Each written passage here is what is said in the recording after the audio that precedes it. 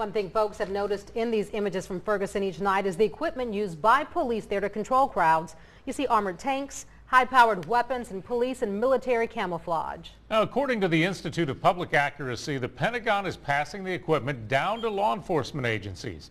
Yesterday, the president urged a review of such programs.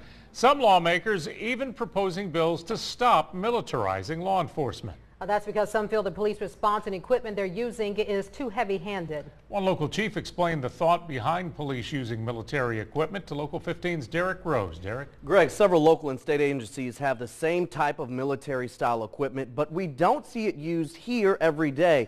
In Ferguson, though, the perception is a lot different given the unrest there, and it's that perception, one chief tells us, may be slightly misguided. It's not just Ferguson where police deploy armored vehicles and assault weapons. Across the country, law enforcement over the years have beefed up arsenals, much of it hand-me-down equipment from the military. In Prichard, the department has an armored personnel vehicle and 2 Humvees, which were once used in the military, although the department has no tactical team.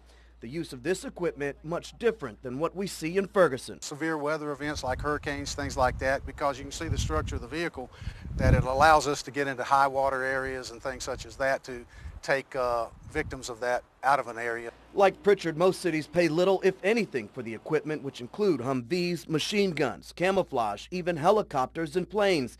It's feeding a concern that police forces think of themselves not as officers, but soldiers. Not so, according to Interim Prichard Police Chief Michael Rowland, who dismisses the term militarized police. I think the term is overrated. I think it's overused a lot. There may be some times when a hardened response would be appropriate, and that is in tactical situations. But you know, that is such a small portion of what police officers do across the country. Police also insist they face well-armed criminals. In Ferguson, though, officials concede the majority of protesters are peaceful.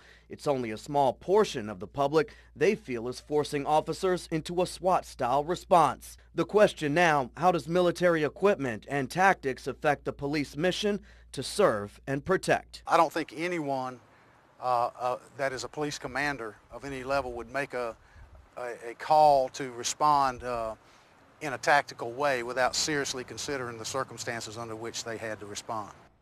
Now, when Prichard does have a tactical situation in the city limits, it calls on outside agencies, the police does, for staff and equipment.